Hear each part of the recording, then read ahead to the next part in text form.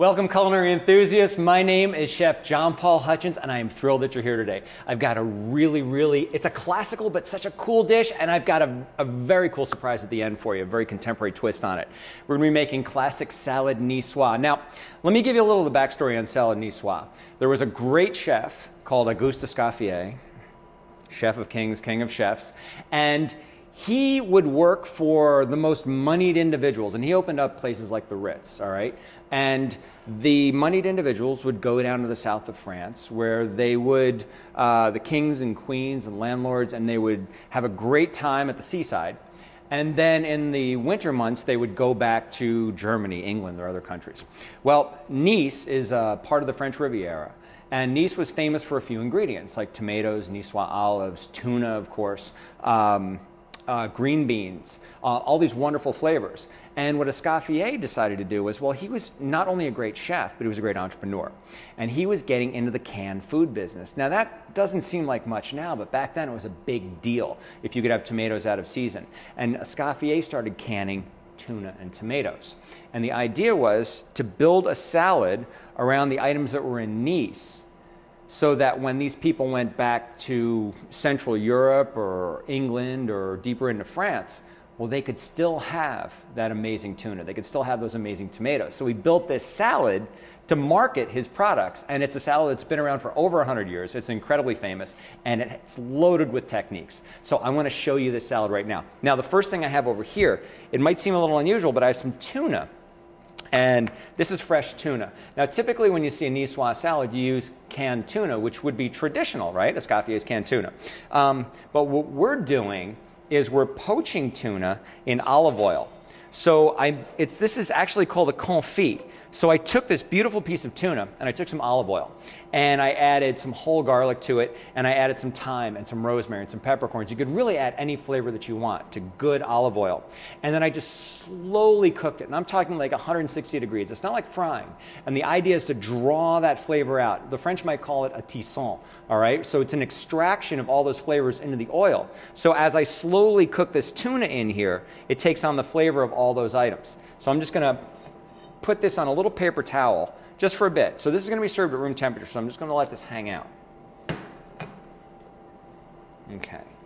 So to cook the rest of my tuna, I'm just going to throw it in, and at a very low temperature. If I start to see bubbles, that means I'm frying. So at about 160 degrees. Perfect. And I'm going to move this over here. This will take about 10 to 15 minutes, and then I'm going to turn the heat off and just let it sit and relax and soak up all that amazing flavor in olive oil. So low temperature, and we're going to check on that in a little bit. Okay. Now, over here I'm going to boil up some green beans.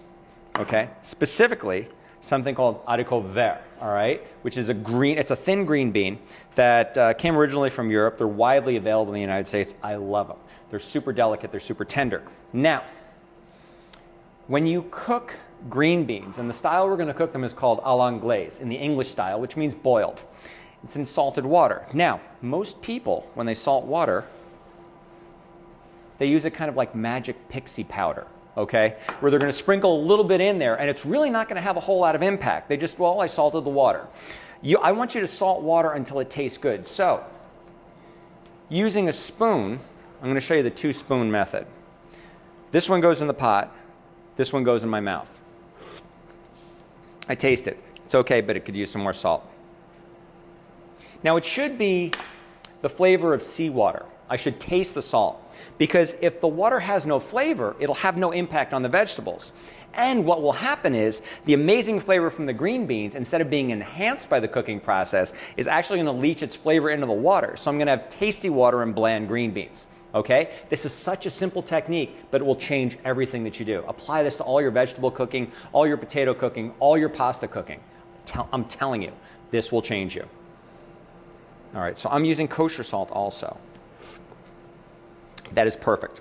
I'm going to bring this up to a boil. Now, when we say à l'anglaise or boiled vegetables, actually à l'anglaise was kind of a joke because the English had a reputation for boiling everything. So the French just called it, if you were boiling it, à l'anglaise. But it's really a very practical, very simple way of preserving flavors in vegetables. Now, when we're cooking vegetables, it became popular to cook them al dente. And people got carried away in the 80s and 90s with al dente. Al dente was basically, I was getting vegetables that weren't really even cooked. I mean, the color was set on the outside, but they would just go in, basically be passed over a pot of boiling water and then served to me. Al dente means to the tooth. I'm going to call these fully cooked, and a fully cooked vegetable is al dente. It still has a crispness, it still has its flavor intact, but it's not mushy. So I shouldn't be able to take that green bean and slide the two halves apart. It should have great flavor, but it shouldn't be undercooked. Now, undercooked to me, it still tastes like earth or dirt, all right? It has a very deep flavor to it. So I'm going to cook these until they taste good. So for these guys, I'm just going to put about half of these in. I'm going to drop them in, and I'm going to simmer them. I'm not going to boil them, because if I boil them, they're going to beat each other up, okay? So I want these to cook gently. These will take a couple minutes, all right?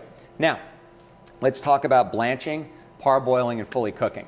Well, when I blanch something, I do it for one of two reasons, all right? The word gets thrown around a lot, but what it really means is either to set the color from something or to remove flavor from something. So something like kidneys, all right, have a strong flavor. I would blanch a kidney to pull that strong flavor out and make them, basically cut the strong flavor and bring out the wonderful flavor of it. With vegetables, if I'm doing broccoli like a crudité, instead of just putting out plain old broccoli, if I drop it in boiling water for just a second and pull it out and then arrest the cooking in cold water, I have gorgeous color, but it's still a raw, crunchy vegetable. Par cooking means I'm going to cook it about half to 3/4 of the way because I plan on finishing the cooking process later. Fully cooked, I'm going to cook the vegetable and serve it immediately. So these are going to be fully cooked because I'm going to drop them in ice water to stop the cooking process, and then I'm going to serve them. Okay, so this is going to be a salad, so it's meant to be served cold. So these guys are just about there. I'm going to grab my tongs and pull them out, and they look fantastic. Okay, so simple. Look at the color on these things. Just absolutely gorgeous. Look at that. That's the way a green bean should look. Beautiful, delicate, not falling apart. Okay, they're holding their shape. All right, they're not limp. Gorgeous. Now, how long do I leave them in ice water? Well, I leave them in ice water until they're chilled all the way through. A lot of people will drop them in the ice water and leave them there for an hour. Well, the same thing is going to happen as if I were to overcook it. It's going to get waterlogged, and a lot of the nutrients and a lot of the flavor is going to go up into the ice water. So as soon as it's chilled, I'm going to pull it out. That should take just a second. Now, next technique, very cool technique. I'm going to blanch some tomatoes. Now, remember Escoffier had fresh tomatoes, all right? So what I'm going to do is cut out the core, and I'm going to make a little X on the bottom. The way I do that, I hold my knife, I choke up to the tip, and the reason I do that is in case somebody hits my thumb, my knife won't go through the tomato and into my hand. Safety. At an angle, I'm going to pivot, pull out that core, cut the end, drop it in boiling water. Again, boom, pivot, cut the end. Pivot, cut the end. Okay, now, I grew up in America, and I lived my whole life without having to peel a tomato. So why do we do this? Well, a couple things happen. I'm going to make a vinaigrette to go on this. And when I make the vinaigrette, it won't soak into the peel. It'll soak into the flesh, but it won't soak into the peel. So this will allow the vinaigrette to actually affect the flavor of the whole tomato. Also, when you're eating it, you won't have those pieces of skin that you're going to be spitting out. Okay? It's indigestible. Great fiber, but not so tasty. Now, these are done. I'm going to show you right now. When they start to split open. So that's perfect. Now, I'm not cooking the tomato. I'm just peeling it. See? Perfect. Perfect. So once again, how long do I leave them in the ice bath? Just until they're chilled. They'll get waterlogged. Think about a tomato. I don't want it to be spongy. So if it turns out that I left these in a little bit too long, maybe my tomatoes are super ripe and they just get really soft on me all of a sudden, it's that time of the year, turn them into tomato sauce. Turn them into tomato coulis. Chop them up, throw them in something else, make salsa. Unbelievable. Best salsa you've ever had. Don't use the canned stuff. Use fresh tomatoes. Unbelievable. Now, I'm going to peel them. And I'll use, let me see, get rid of this guy. Just have a little garbage plate here. Couldn't be any simpler. Boom. Peel. Peel. Peel. Beautiful. If they get stuck, I can use my paring knife. And the way that I do that is just to use my thumb to grab a hold of the peel, pull it back. Pull it back. Boom. One more. Pull it back. Pull it back. Easy. You preserve the flavor of the tomato. It's going to soak up whatever you put it with. And these are also perfect for making tomato sauce. Gorgeous. Look at that. Okay. I want to show you a trick. And I hate to say it, but I've been hiding it from you. It's under the cutting board. You ever seen that non-stick shelf stuff that you put in your house? Well, in the culinary business, we actually use this as a non-skid surface under our cutting boards. And the reason we do that is because we can wash it and sanitize it. So instead of putting like a wet paper towel or something that might get kind of funky, I can wash this, I can put it in my knife kit, I can travel with it, and I've always got a safe non-skid surface. Try it at home. It's simple, and you can buy this stuff at the dollar store. It doesn't cost anything. All right, next thing I want to show you. I don't want to get my cutting board funky, so I'm going to put down a towel, and I'm going to make a vinaigrette. Now, there's a couple elements to my vinaigrette here. It's going to be real simple because I have so many different vegetables, so many different flavors. I'm going to add a little bit of basil at the end, but I'm going to actually fold that in as part of the salad. So I'm going to use the basil almost as a lettuce instead of an herb, all right, because I want a lot of pop. And I'm going to show you how to cut that. It's a chiffonade, very cool cut.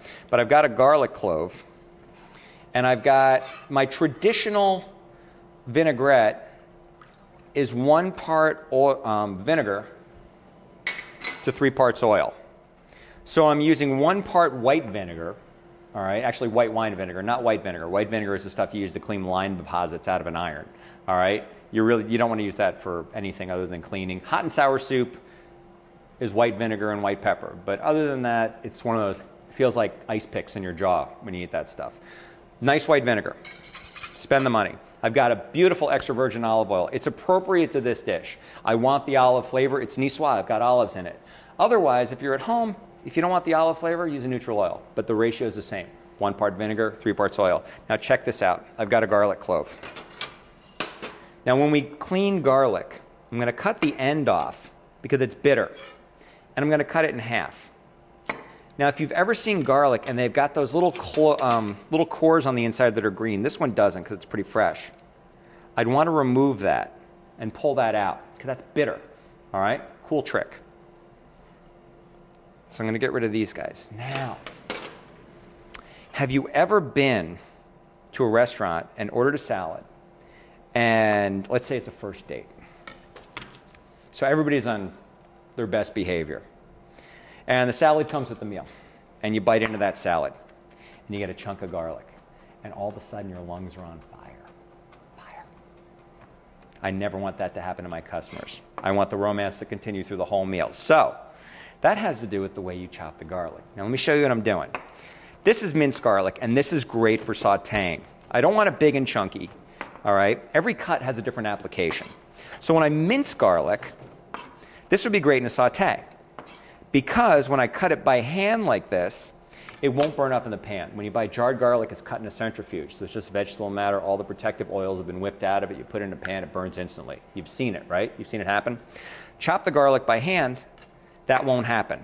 But once again, if I take this chunky garlic, even though it looks pretty fine, I'm going to bite into it. Solution, turn it into a paste. Use some kosher salt and put a good amount of it on top. And it's going to be used as an abrasive. Now check this out. Boom, boom. Using the side of my knife, just smear it. Now, of course, I'm going to have to alter the amount of salt that goes into the recipe now, so I have to be mindful of the fact that I just used a whole lot of salt in this paste. But the beauty is it instantly dissolves now, and there's no chunks of garlic. The other thing is, when I add it, I have immediate garlic flavor. If I leave my garlic chunky, it's going to take a while for that garlic to come out. So I'll taste my dressing, and then half an hour later, it's going to taste different because that chunk of garlic is like a tea bag. It's going to exude flavor. Okay. Boom. In. And it takes almost no time. Now, have you ever done this and you're trying to add the oil? You know what I mean? Try this trick. Take a pot, put it down, put your bowl in the pot. It anchors it for you.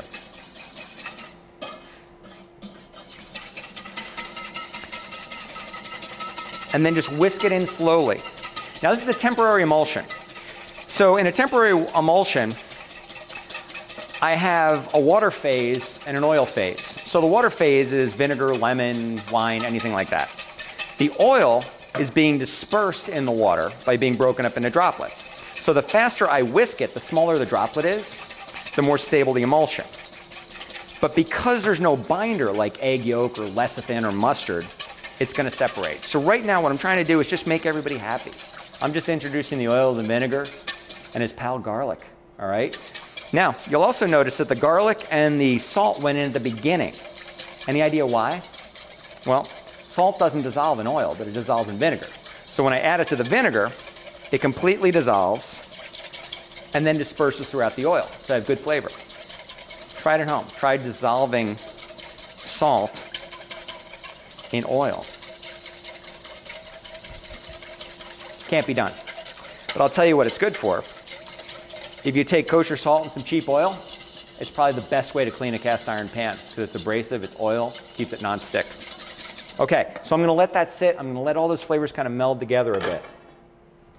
Now let's look at the rest of the items in our salad. I'm going to get rid of this guy. Now,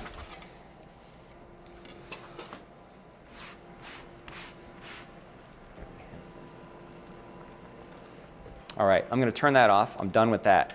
Now I've got a couple of things here. Very excited. I've got my green beans. We've already seen them. And they look okay. They look good. It's a nice green bean. It's not a great green bean. So what I'm going to do is I'm just going to cut some on a bias just to give it a cooler look. Cut on a bias. Just make it look more interesting. And notice I left that really cool tip on it also. Oop, get back here. Bias. Bias. Nice. Okay? I mean, tell me the truth. Look at this. Ready? Boom.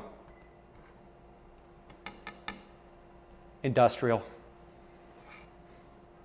Ooh, that person must have had some training. That looks pretty good. See the difference? Much nicer looking. All right, these just look like chopped beans. So we have beautiful ingredients. We want to pay them the respect that they deserve by treating them right and making them beautiful. So cut all these guys on a bias. Boom. Beautiful. All right, so I'm going to stack up a couple at one time. Cut them all on a bias. Boom. Stack them up at one time. Cut them all on a bias. Oh, that one got away from me. Boom. So I'm going to put these guys back in here.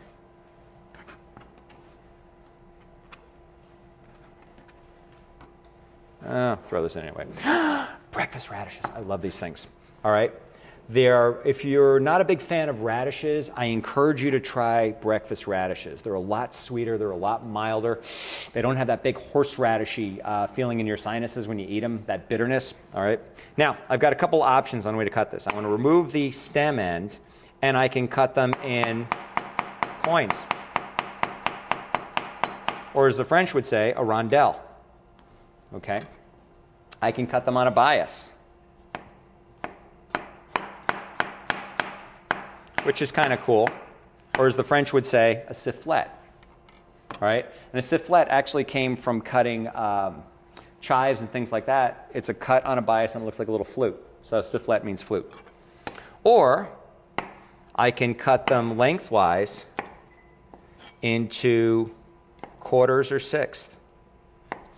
All right? Jimmy crack corn. You know what I mean? Have fun with it. Experiment it. Different shapes, different textures. Just make it appealing to the eye. Make it a little different. Okay, this cut right now is speaking to me, though. This is the one that says it wants to be in the show. So I'm going to put him there. Boom. All right. Now, a quick note about the way I'm cutting things. Just want to show you really quickly how to safely cut. You watch chefs on TV, and it just seems like they're going rapid fire and they never hurt themselves. Well, there's a reason. Their hand is curled over like this. Their knife hand, check the grip. It's like that. It's very stable. I'm never like that. That's a bad idea. right? It'll eventually inflame that tendon there, okay, and become very painful. That's a good grip. That's a good grip. That's a good grip. That's a good grip. Not a good grip. Good grip. This hand, my fingers, if they're straight up and down, I lean forward a bit, so my fingertips are curled under. So when I cut, I'm using a circular motion with my hand, like a choo-choo train. And my left hand is protected, because I can't cut my fingertips because they're not sticking out. Okay? That's the technique. Now let's see what else we have. I have beautiful celery. Now, I love celery, but I want to peel those long strings out of it. Have you ever flossed with celery? I have. Okay? Those strings in there, you want to get those out. Okay? So if it's young celery, it doesn't have a whole lot of fiber in it, but as it gets older, yeah, it can be pretty bad. So I'm going to cut these on a bias. I'm going to take these guys, stick them over here, and let's just go, boom, like this.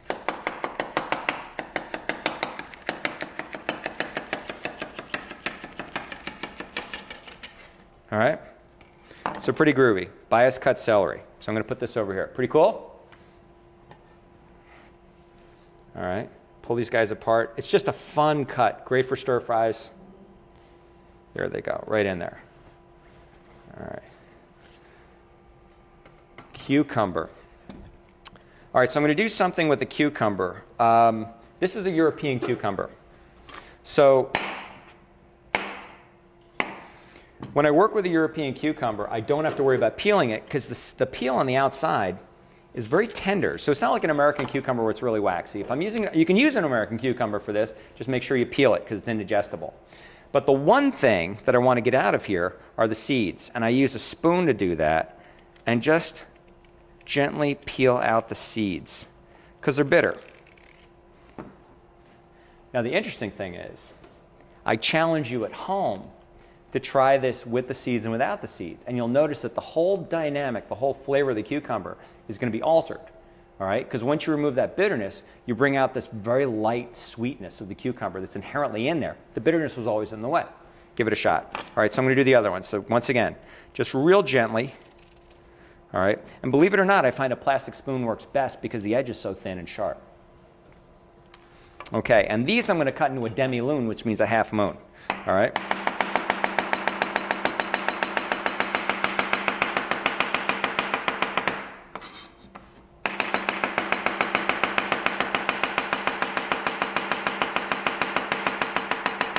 Okay, once again, you can do this. It's just technique. Make sure you have those hands curled back.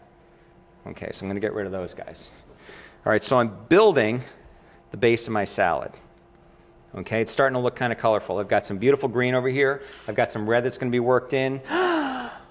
More red. Red bell peppers. I'm going to put this guy back over here. So I want to cut juliennes, all right? So technically a julienne is 1/8 of an inch by 1/8 of an inch by about 2 to 2.5 inches. But in France, the cut really serves the dish. So, and also they have the metric system, so they don't know from inches, all right? So trust me on this one. So I'm going to cut off the stem and the blossom end, or the top and the bottom.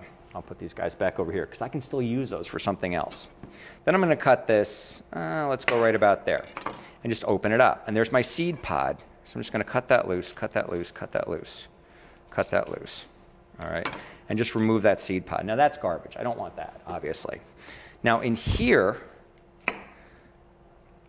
I've got some beautiful pieces of pepper, but I've got these guys in the way. Well, if the seeds were bitter and the ribs are connected to the seeds, the ribs are bitter. So I want to remove that as well.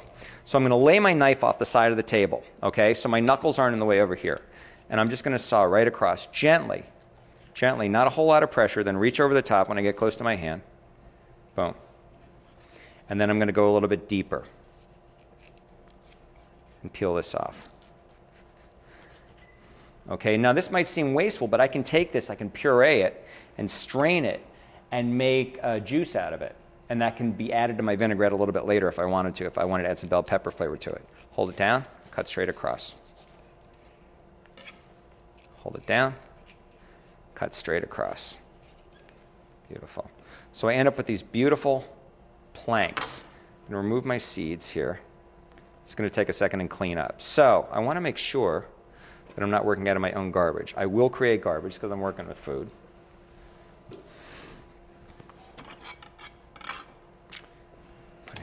here.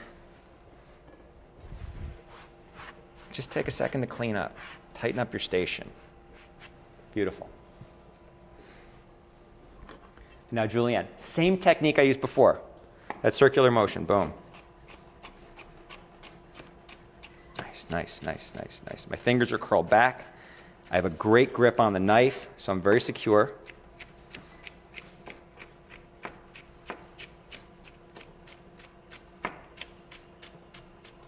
Now, I've got a green bell pepper over here, but I'm going to make the chef's choice because I've got a lot of green going on in the salad, so I'm going to omit it, but you can certainly add it, all right? Remember, all of these recipes, once you get the techniques down, they're a starting point for what looks good to you, what tastes good to you, all right? If I go to the supermarket and the red bell peppers just don't look good or they're super expensive, I'm not going to use them, all right? But I can still make the salad. So once again, a couple of techniques, thousands and thousands of variations. It's really up to you and your creativity. Okay, so clean this off, wipe my knife down. Okay, now there has to be potatoes in here because potatoes are a big part of Nice. And I've got a couple here. I've got fingerling potatoes, I've got red bliss. I'm going to go with the red bliss today just because I love fingerlings, but I just want that red look. Now, let me show you something about cutting potatoes. I'm going to dip in ice water. And actually, you pull these guys out. They are done. Nice and chilled all the way through. Beautiful. Not waterlogged. Still nice and crunchy. So, I'm going to dip it. I learned this from a sushi chef. Dip it, tap the end of your knife, and a bead of water goes all the way down the blade. And then I slice. Boom. Boom. Now, these are perfectly cooked. If they're overcooked, they're going to start to fall apart on me. If they're overcooked, smash them up. When they're hot, hit them with a little bit of pickle juice, bang them with some mayonnaise, and you've got an unbelievable potato salad. That's another interesting thing about the French is they wouldn't throw away pickle juice. They wouldn't throw away olive juice. They'll actually use that as a liquid. If you think about it, it's a brine. It's salt water. It's flavored salt water. So that flavor can be used in other things. Okay. And I'm just going to kind of put these guys back together the way that I cut them for my presentation. All right, what else do I have? I've got my Niçoise olives. We're going to use those. I have my eggs. Ooh. Same thing. Dip, cut. All right. Perfect hard-boiled egg, no green. Nice and creamy on the inside. The way we cook hard-boiled eggs here, put an egg in a pot of cold water. Never, never, never boiling water. Start it in cold water, bring it to a boil, cover it, pull it off the fire, and leave it for 20 minutes. It will be the tenderest, tastiest, creamiest egg you've ever had, completely cooked. But you won't have that off sulfury aroma. All right, beautiful. So we're going to put those right there. And then I have my beautiful tomatoes. And we are almost ready to assemble our finished dish. I'm getting very excited. And I'm just going to take this guy, I'm going to quarter him. And boom. And boom. And I'm going to go in between here and just open it like a book. Boom. And open it like a book. Like that. And I'm going to take a slice of egg and put it in there. I'm going to take a slice of egg, put it in there. Okay, so that'll be one of my garnishes for my plate. Now let's build this plate.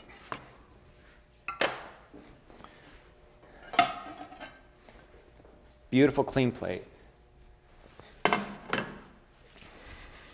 Now, classically, when you make a salad, there has to be an underliner. And in this case, we're going to use Boston or Bib lettuce, which are both gorgeous. And the underliner kind of frames the salad. So I'm going to put a piece here. And put a piece here. Now, this has all been washed off. And the way I washed it off was in a deep sink full of ice water. And I allowed the lettuce to kind of plunge and sit in there. So all the dirt went to the bottom. What I do not want to do is now empty the sink with the lettuce in it, because then the lettuce will go down and sit in the dirt in the bottom, right? Makes sense. So I'm going to gather up all that lettuce, and I wrapped it in paper towels and put it in the refrigerator and let it just plump up, okay? And it looks, doesn't it look good? Really looks good right now. All right, now, making our salad. What do I want to do first? I've got my dressing, and what I'm going to do, because we want this to look beautiful, is I'm going to dip things into the dressing. So I'm going to put a little bit of dressing in the bowl, and I'm just going to kind of toss stuff in there. All right, this is the difference between 4 stars and 5 stars. So I've got my dressing. I'm going to throw just a pinch of white pepper in. And the reason I'm using white pepper is white pepper enhances the flavor of other things. Black pepper really is the flavor. If I want to taste pepper, I use black pepper. If I want to enhance the flavor of something with pepper, I use white pepper. So oftentimes you'll see white and black pepper used in the same dish. So I'm re-emulsifying this, and then I'm just going to put a little drizzle in, just a little bit. And I'm going to start with my beautiful potatoes. And I'm just going to bathe them in here, just ever so gently. Both sides. Oh, look at you. That is a pretty potato. That's a very happy potato. I'm going to put him there.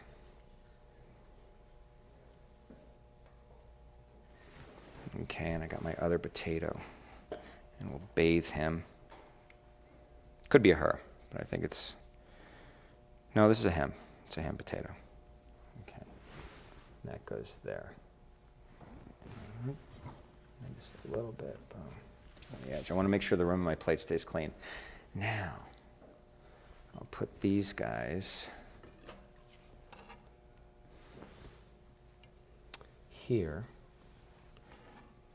And here.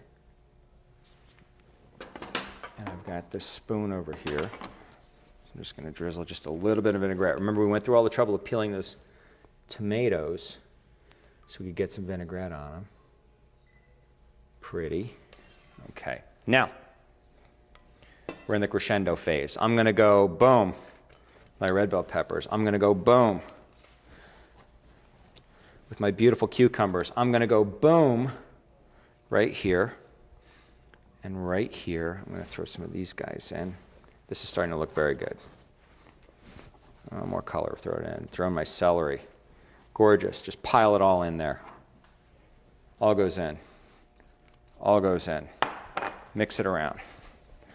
Okay, I don't want to overdress the salad. I just want to have a nice glaze. Now, at this point, I'm just going to move some of these things off. Clean up my board a little bit.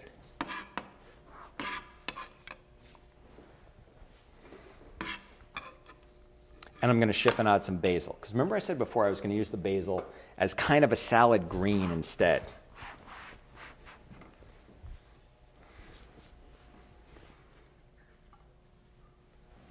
So here's my basil.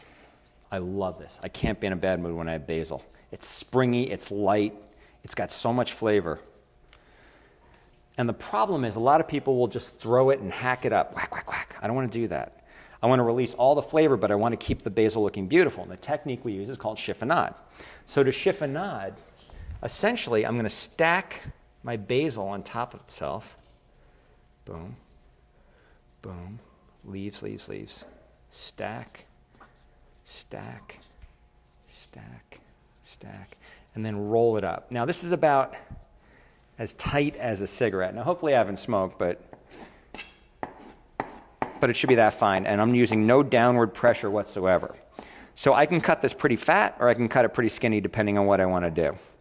All right, so niçoise is kind of an elegant salad, but it's also from a rustic setting. So I'm going to go kind of in between. So the reason I'm not using a lot of downward pressure is I don't want to crush the leaf. So I want the leaf to cut. I don't want it to depress, okay? Ideally, when I throw this in with the rest of my beautiful vegetables here, all the flavor goes in the bowl. My cutting board shouldn't reek of basil. If I chop basil and my board's green, my board tastes great because that's where all the basil flavor is. So I'm going to throw this in. And I'm just going to put a pile in the middle of the plate, just like that.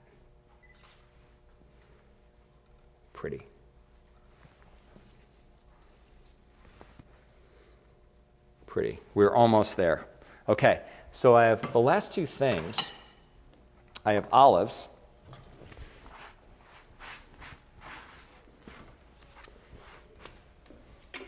And anchovies. Now, my anchovy haters are out there. My anchovy lovers are out there. Okay, it's the gorgonzola of the fish world. People either hate it or they love it.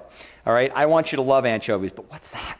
Okay, what we did was the French do something called dégorger, where they soak the anchovies in milk. And when they do that, it pulls out the strong fishy flavor. You can also rinse them off. And then I'm just going to pat them dry.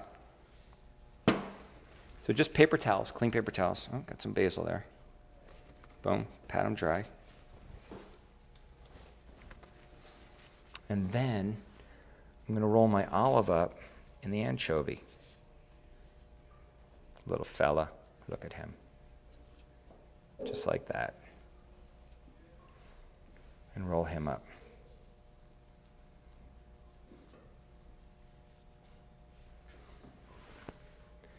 Put him there.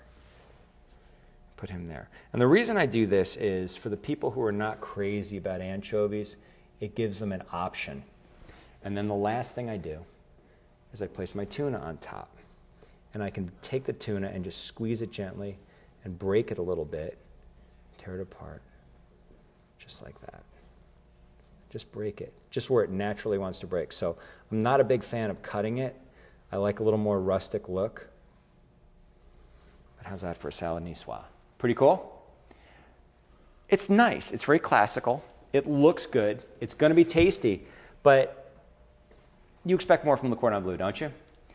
Allow me to show you a contemporary spin on the classic salad niçoise. Carla. So one of our amazing students, Carla, has put together a plate that was designed by one of our chefs. And this is a Le Cordon Bleu contemporary interpretation of a salad niçoise. We have the egg. This tuna has been torched.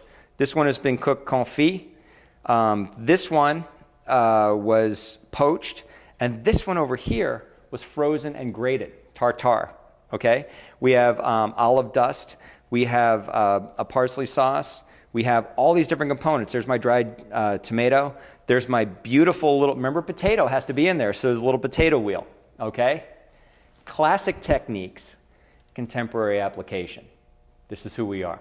Welcome to Le Cordon Bleu. I'll see you on campus.